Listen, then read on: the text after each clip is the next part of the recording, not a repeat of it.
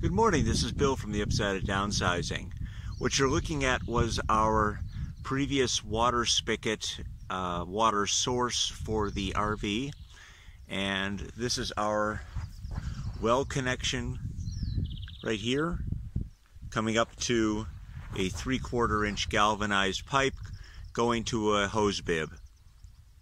So what we've done is, since we moved the RV all the way down there, we needed to put in a new water line. So yesterday we went out and got some parts and started working on it, and I wish I had done some video, but I didn't. I was a little busy on it. So what we have down here is a 1.5 inch PVC stub out, and this is from the original water source, and that's a 1.5 inch threaded PVC cap right there. So I'm going to remove that cap. I have a 1.5 inch female thread reducing bushing that's going to go down to 3/4 inch with a female thread on it, and I'm going to put a 3/4 inch PEX male adapter right into this. Then using 3/4 inch PEX hose, which is the blue line you see here, I'm going to attach that. We're going to trench and bury it all the way down to the trailer. And we're using PEX because I was able to get a pretty decent price on a 300-foot roll. PEX is certainly capable of being used outdoors if buried. And the nice thing is we're going to have about 150-foot run of pipe with no connections on it. So that'll be a very good thing. So if there's ever any leaking going on, besides the fact that perhaps someone digs into it, but if there were any mechanical leaks, so to speak, it would only be right here at the source or at the termination. So, okay, so here's some of the things I'm using to run the water line.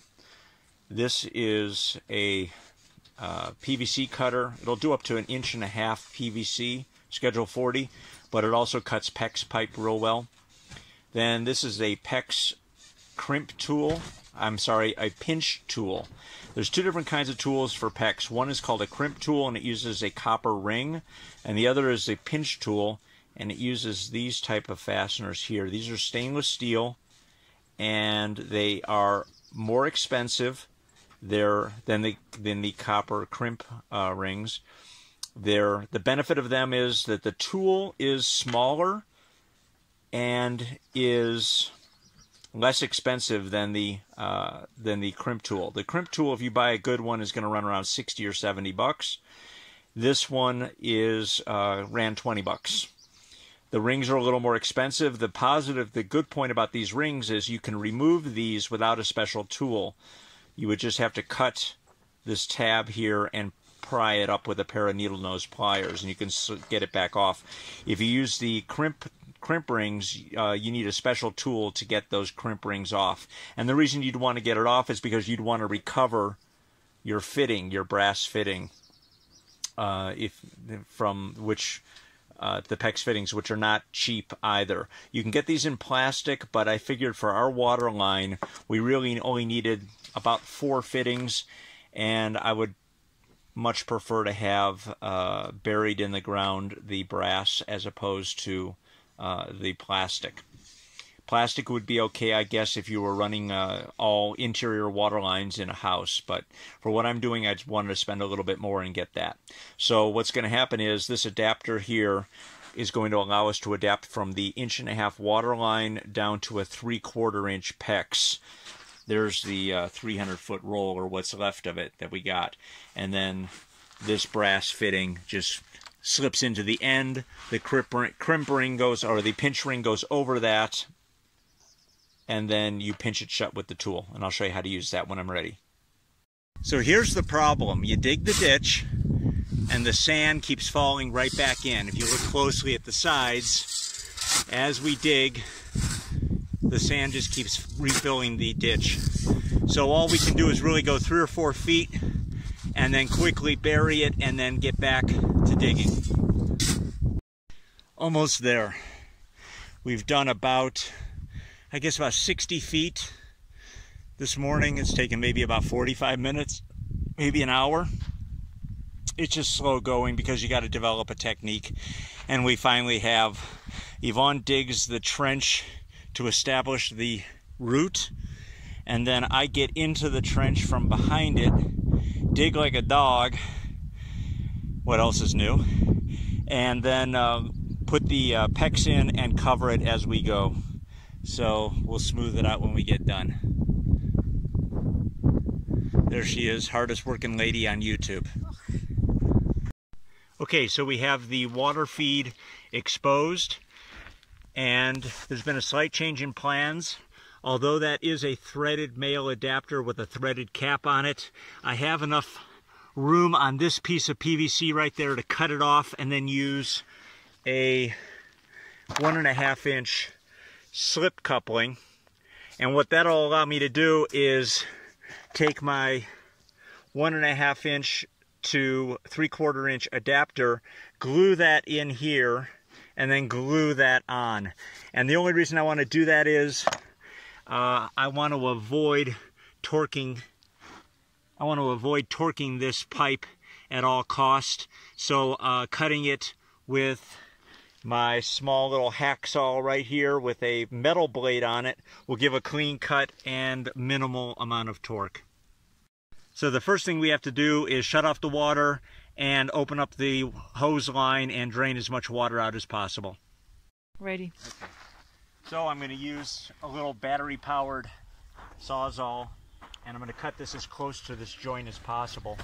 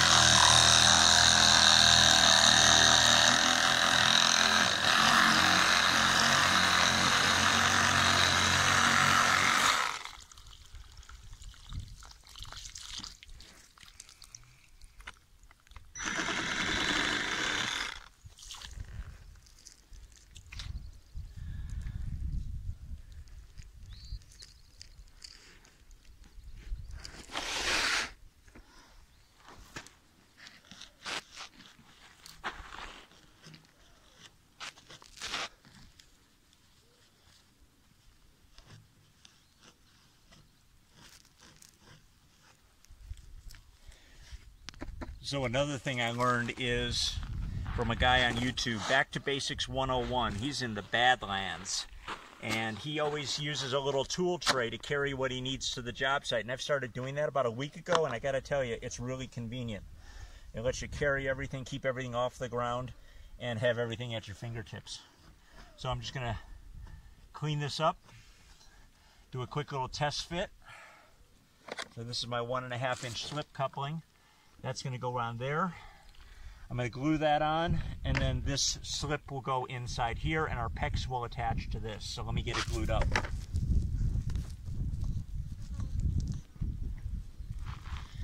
The glue I'm using is a one-step, so the primer is built into the glue, and it's also a wet-dry product. It's kind of like Rain or Shine from Odie, which can be used for irrigation. So I'm just going to make sure I get both the coupling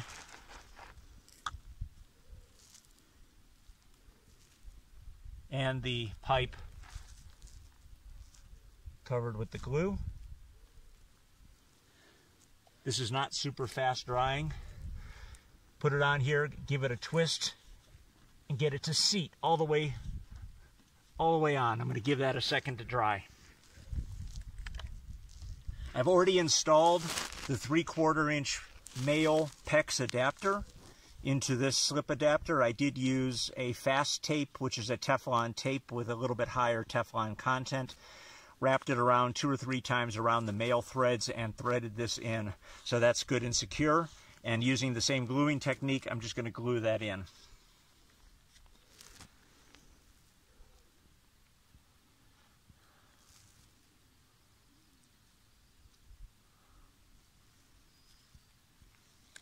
I'm going to ask my camera assistant to hold that for me. Thank you.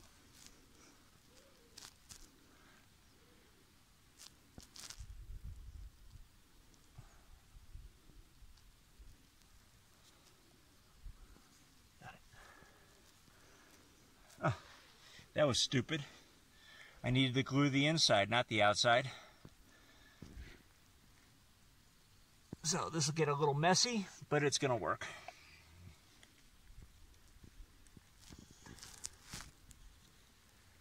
So that's that. Doesn't look very good, but I'm not going to touch it because if I try to wipe that off, it'll just make it a bigger mess. It'll be fine.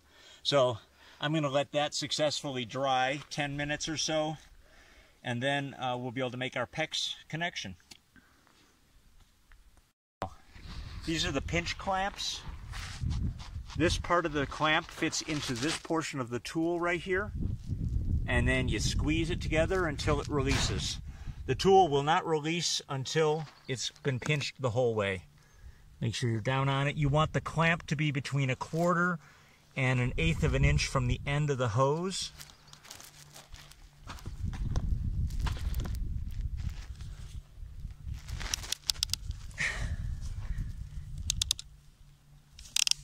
And that's it.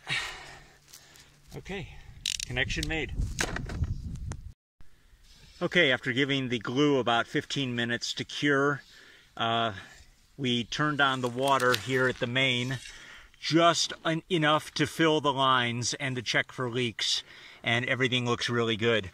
No leaks, everything's dry, all the connections going right into the RV are working as they should.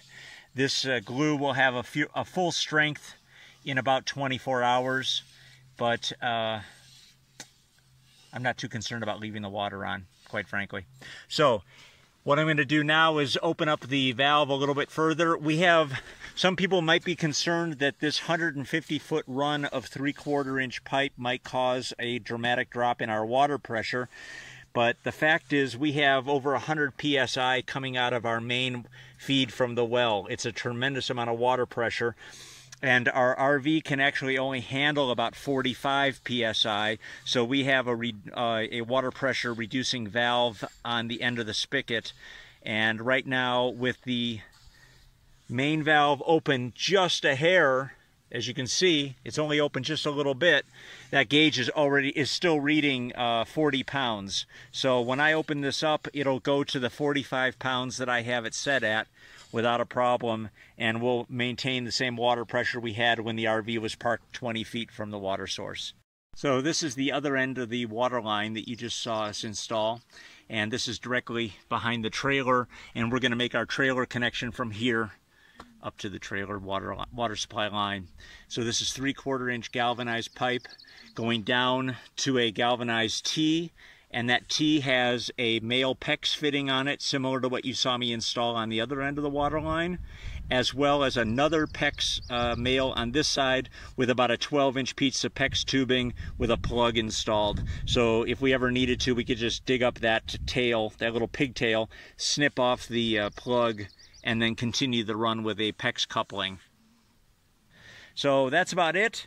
We're going to fill up this trench, which Yvonne is already doing right now, and if you have any questions about the water supply line or anything else, let us know. We thank you for watching, and we will see you in the next video.